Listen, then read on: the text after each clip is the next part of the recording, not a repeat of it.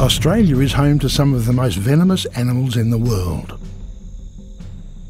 A new report by the Australian Institute of Health and Welfare reveals there were over 3,500 hospital admissions due to venomous bites and stings in 2017-18.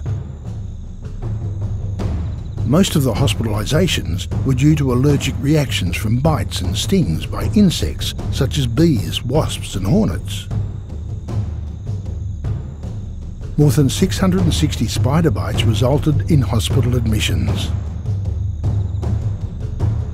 including 280 bites from redback spiders.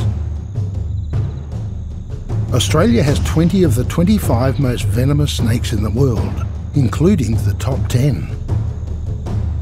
There were over 600 hospital admissions due to snake bites, 1/3 from brown snakes.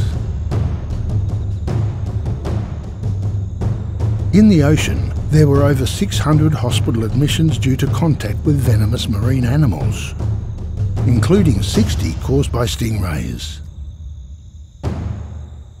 Occasionally, a bite or sting can be fatal.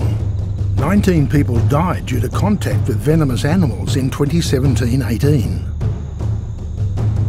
Find out more in Venomous Bites and Stings 2017-18 from the Australian Institute of Health and Welfare.